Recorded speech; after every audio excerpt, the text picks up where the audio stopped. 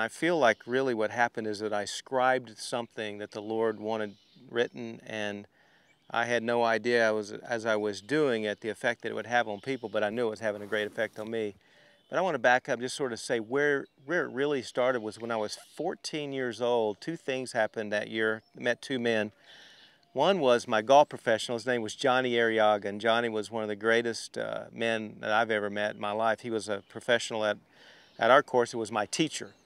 And Johnny taught me to play the game from the mental side, which was very different than the technical teachers of today and the mechanics and the equipment. He really taught through parables, a lot like a guy named Harvey Pinnock. I remember every time that Johnny would hit a good golf shot, and he was a great player, he would say the word Picasso. And one day I asked him on a par 3 after he hit this great shot up there by the hole, Johnny, what do you mean Picasso? And he said, oh, Cookie, you got to understand something.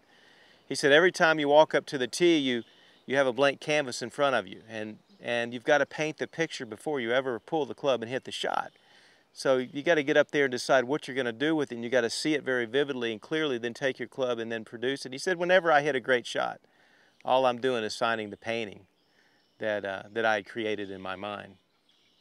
That was one of the guys I met that summer that had a profound effect on me and my life in terms of where I was going in my golf career and how I was going to play golf and how I was going to spend my life looking at golf differently than anybody else, and that is from the mental side, from how to create success from the inside, and how to really be able to paint shots, to see shots, to feel, and to trust, the S.F.T that we talk about in the book.